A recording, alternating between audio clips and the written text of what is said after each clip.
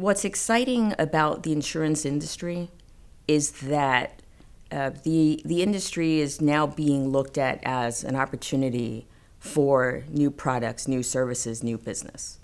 Yeah, the cottage industry that has grown within the past several years to, especially with respect to data science, that new businesses are being created to help support insurance companies and insurance operations. And the fact that these businesses are looking to the insurance industry as collaborators, and not as insulated and self-supportive enterprises. So that's one thing that's very exciting, because now there's more innovation, there's more collaboration, and there new jobs being created from that.